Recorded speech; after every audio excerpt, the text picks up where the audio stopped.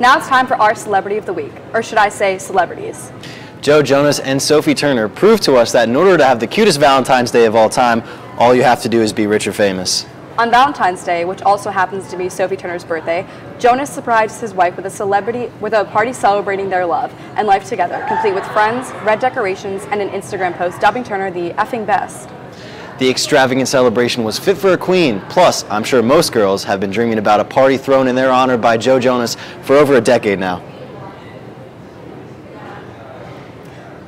Yeah, so what would your reaction be if your celebrity crush came out and said, hey, I threw a surprise Valentine's Day party in your honor? I would definitely think that that was something crazy. I would love it. I'd probably cry and freak out, but I love Sophie Turner. I love Joe Jonas. She was great in Game of Thrones. He's a Jonas brother. Obviously, I love him.